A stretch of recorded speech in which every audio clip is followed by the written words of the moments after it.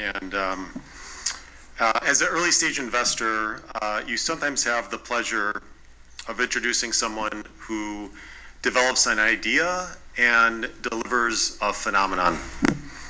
I've known Block.one CEO Brendan Blumer for many years, having been a seed investor in Block.one. Under his vision and leadership, Block.one helped EOS Network become the largest ICO to date at $4 billion.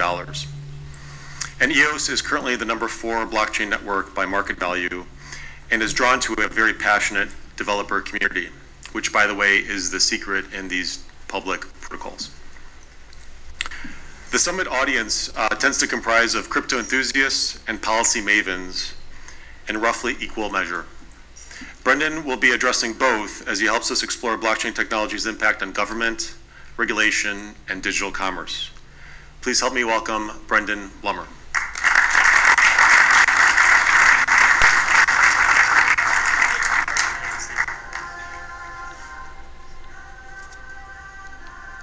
Which side do they want me to sit on here? You sit there.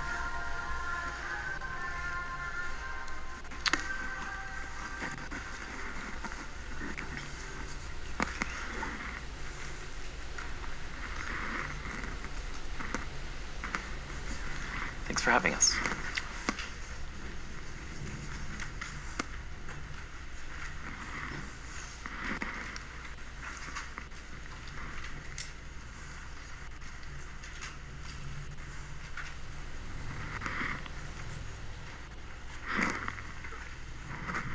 Should we start? Yes.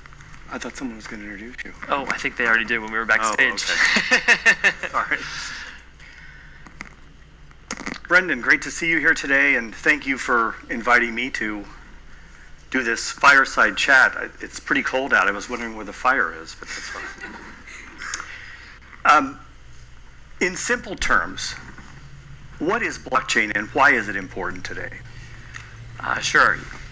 So really, in a very simple way, a blockchain is just a secure way, or a much more secure way, to send and store data. And what that's ultimately leading to is an infrastructure rebuild of the internet as we know it today. If you think about it, when the internet was initially designed, we were very lax on regulations and allowed all the innovation to flourish, which was absolutely the right strategy. But it was really being built on fundamentally insecure rails. If the rails had been secure, we wouldn't need things like PayPal to sit between me and you when I transfer you money. It also means that a lot of centralized technology platforms are architected now in an inferior way because it was built under the assumption that all data transfer and storage was fundamentally insecure. So in a very simple way, what we are working with is a new building block now that allows us to much more securely or confidently transfer and store data in a way that we know is reaching point A to point B without being intercepted, without being decrypted. And then through transparency, it creates effectively nearly an immutability-like dynamic because it's open sourcing the databases on the back end so that everyone can see all the types of activities that's going on in these databases. And what that means is that if there's a change to those databases or there's a change to how things are calculated, they can happen. People can make those changes, but everyone can see that they happened. So it's sort of like opening up the back end of your database and giving that degree of transparency into data sets that normally there was a wall obfuscated that transparency. So I like to see the internet as really just leading as to a new infrastructure for digital transfer and storage, one that's fundamentally secure. Interesting. Thank you. What's the difference between blockchain and cryptocurrencies? Yeah, a lot of people, it's a great question, and it's easy to get confused. Cryptocurrencies are really just a unit of account. They're just like an Excel spreadsheet. You can use them to keep track of anything, which means that cryptocurrencies can be everything from utility tokens. We can have a currency that just represents our presence here at this conference today. Cryptocurrencies can be a security, right? You can have them securitize assets, and you can put securities on these fundamentally new transferable or these secure rails. They can be commodities. They can be anything imaginable. So what cryptocurrencies are really just a new unit of account that allows us to keep track of anything. And blockchain is the underlying technology that enables that. So as we got back, blockchain is really just the databases behind everything that keep things fundamentally secure, and cryptocurrencies are just one way to leverage them. It's our Excel spreadsheet for how we keep track of value and units on the blockchain. So blockchain has, I think, great implications for governments. Yep. And I know you're getting ready to come to Washington. Washington will be better to having you and your organization here. But what are some of the implications for governments of using blockchain? And can it be used, and why use blockchain for military affairs? Great question. So one of the big opportunities, what I keep saying is that blockchains are going to turn governments more into development platforms. If you take a look at how governments are structured today, most of the enforcement and execution of everything that it does, it's nearly outsourced. We outsource the enforcement of the entire financial system to private organizations like banks, etc., that then enforce policies. But once you take something like the US dollar and you put it on the blockchain, you allow the blockchain or the US dollar to be programmable itself, right? And it turns the currency into a development platform that people can integrate with. Right now, when we build products and services, we do so around the constraints of the US dollar. And there's a lot of them, right? We can only make transfers every so often. They're expensive, they're slow. And so we build our products around those constraints. But in the future, once jurisdiction and tax law is coded very much into the dollar itself, businesses can actually build their tech stacks on top of government-like fiat currencies, right? And this is going to drastically change enterprise and how enterprise interfaces directly with the government opposed to through third-party enforcement arms or traditional banking systems or traditional legal systems. It allows governments to extend jurisdiction and automate regulation at a level that's never been happened before. And sometimes we think automated regulation, well, that's scary, but the reality is by automating regulation, you start to digitize how things function, and it removes a lot of ambiguity for businesses on how it actually should work, all right? When there's real hard rules coded into the currency itself, it makes it a lot easier for people to be compliant, and it makes it a lot easier for people to build things right from the get-go that actually manage or are in line with what the government's looking to accomplish on behalf of the public, but also what the business is looking to do in terms of delivering innovation to the community, to the public as well. Military. How does it impact the military, and how do you see the military using blockchain to its advantage? Well, I think that fundamentally introducing secure rails of data transfer fixes a lot of the national security issues that we have today here in America. Seemingly overnight in the last 10 years, we woke up and we realized that one of the biggest security threats for our country was Facebook, right? Now all of a sudden we've got immense amounts of data. Data is the new oil, and it's all floating around in ways that even the biggest companies in the world can't protect it, right? You hear about it every week, some big company that we all rely on as part of our mainstream infrastructure to protect the most important data, to ourselves, things that represent our identity. I always say identity is the most valuable thing that you have that you don't actually own. It is everyone else's perception of you, right? It's being spilled all over the place in ways that any individual cannot control. If you look at DNS, it's fundamentally insecure, right? Domains. Well, I'm always worried that someone's going to hijack Block.one, not because of what we do, or Block.one or some type of website. It's because DNS, built on the existing rails is fundamentally insecure, right? And so what it's going to do is start to close a lot of security loopholes that actually that military and government need to worry about today. And so when you get into fully identified social media networks where people can actually put their personal information on the blockchain in a way that the company or the platform that actually enabled that functionality doesn't even have access to. When you're giving your friends a private key to see your information, but the actual blockchain it's run can't access your personal details, what it does is it closes a lot of those security loopholes that the government needs to worry about today, that they wouldn't have to do so in a more secure world. Interesting. Thank you. Well, this is all interesting, but how far away is all this change going to happen? How long is it going to happen? And when it does happen, this new digital infrastructure, is it going to be felt by individuals? How will we feel it? Right. This is a great question. I always talk a lot about kind of what this future world looks like when blockchain and tokenization takes over, and one of the big questions is always, well, why hasn't that happened yet? There is very much a gap between what we know blockchain is capable of, but the underlying ability for existing protocols and existing blockchains to scale and meet the performance required to actually have mainstream adoption. But that's changing. So if you look at projects like EOS or any other types of things out there, we're starting to solve some of those issues. If you look at the first blockchain, let's just say Bitcoin, right? Fundamentally transformative in how we will do everything going forward, but actually a transfer takes an hour, right? It's expensive. If you look at the dilution we pay through new inflation on an annual basis, you're talking $150 or $100 per transaction. I'll switch to this. You're talking $50 to $100 per transaction, and it can only process about 3 transactions a second for every person on the network. So huge scaling limitations with those types of the way that they were initially architected.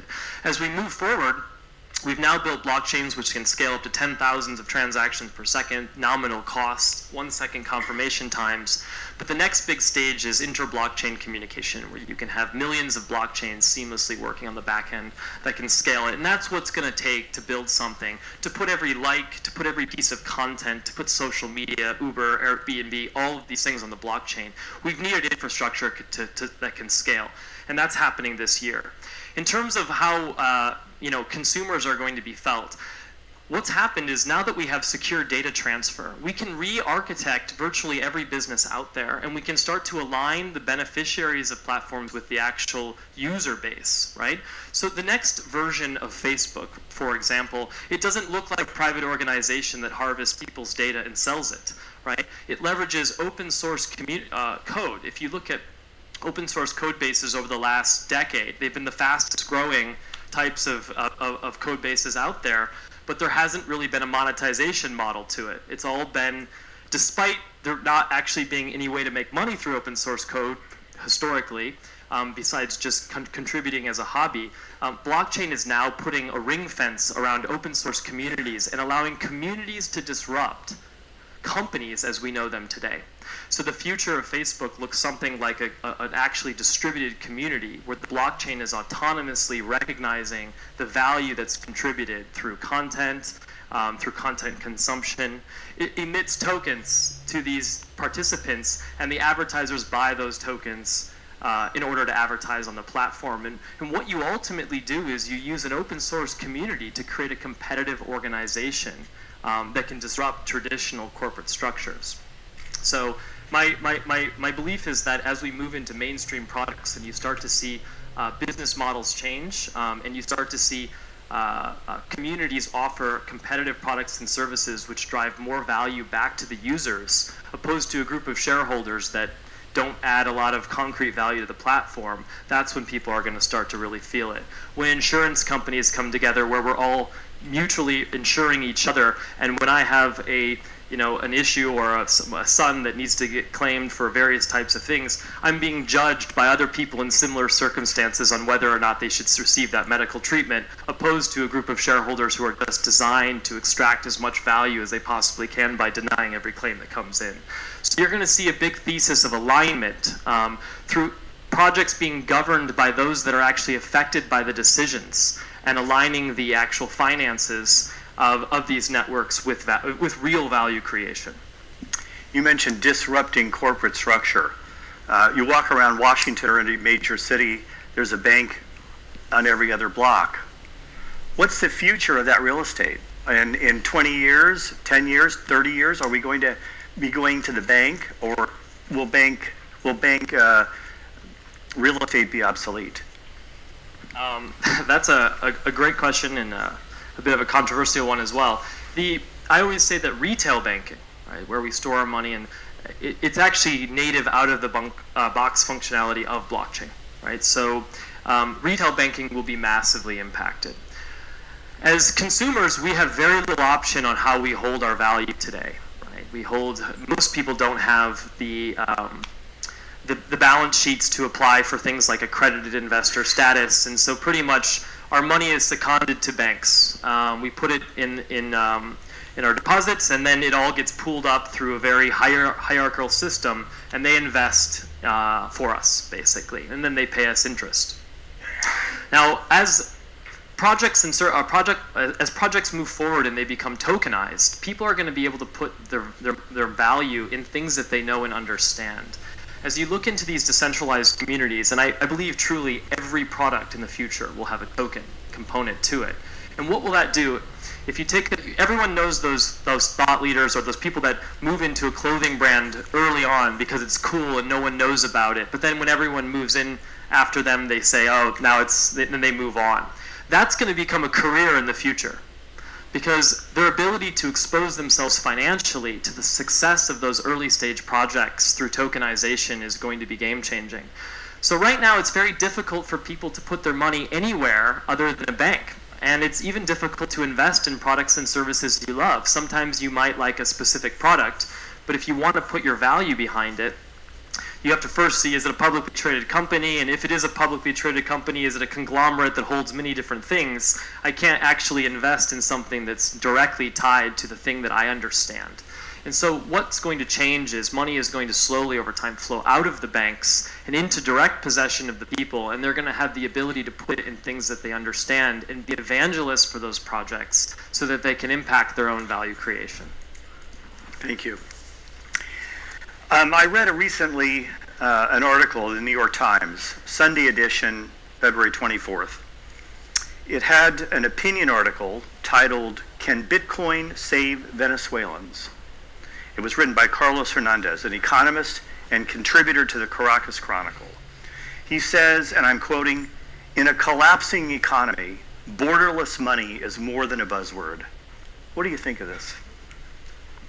I think it's a great question, and it's more related to maybe some of the shortfalls and sometimes of fiat currencies. Fiat currencies are hard to manage, and when governments are printing you can quickly lead to hyperinflation when you have a combination of the requirement to print lots of capital and the loss of faith that that capital can hold value. So you see mass depreciation and therefore inflation of a currency, and it can create a very destructive cycle. And so there's naturally a flock towards other forms or other ways to store value. Historically, our big hedge against government currencies has always been gold, right? We rush to gold when there's uncertainty.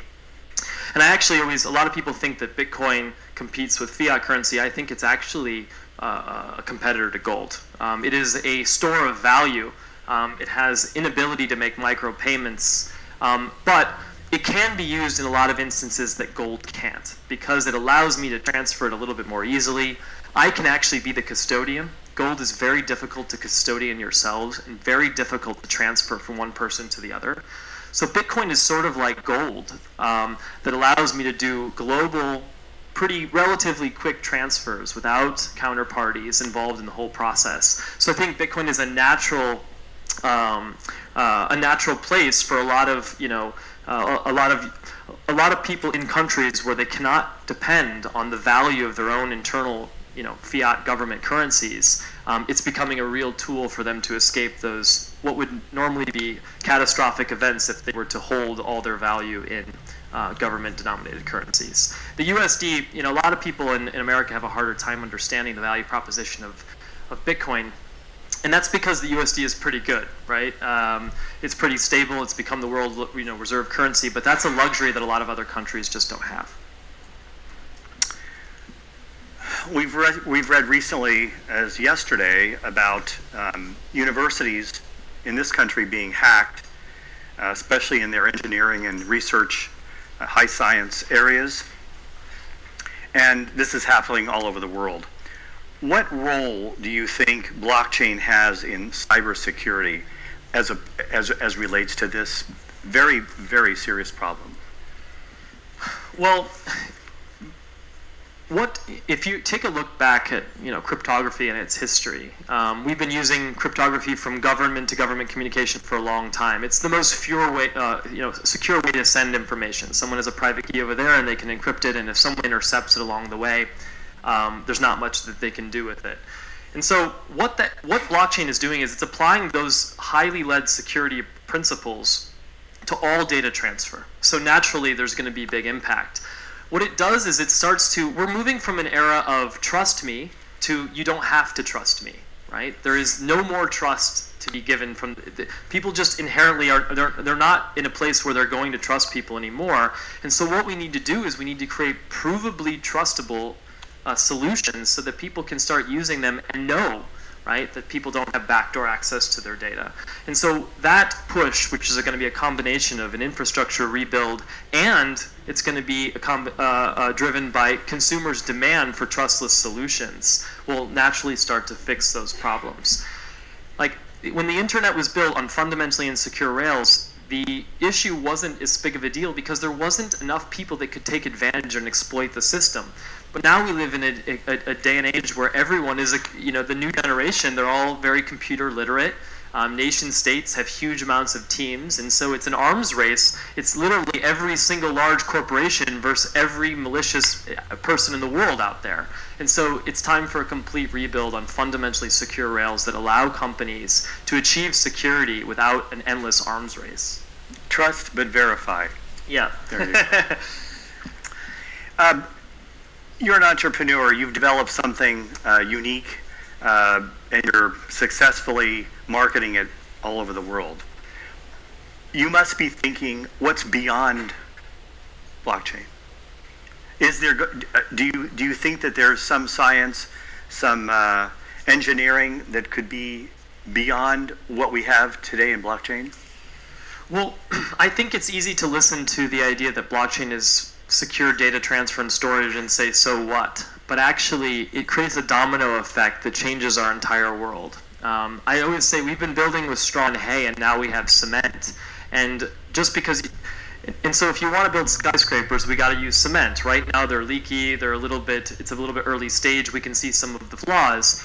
But what this technology is doing is it's leading to a social revolution. So when you start to look at the downstream effects of having secure data transfer, all of a sudden you realize that companies are defunct in their current structure because communities full of the general population combined with open source code, right, can actually create more competitive organizations than traditional corporate structures. And so when you really get into it, and I'll tell you, I every day I sit in this and I see a little bit further, right, 10 feet further in terms of how much this is going to impact everything. And I think even me, I'm at the very early stages of that revolution in terms of understanding it. It's sort of like when we had email, right, trying to imagine Facebook, right? It's extraordinarily hard to even think about how those extrapolated effects. It wasn't we tend to think, how is it going to affect existing businesses, right? How is this going to impact media?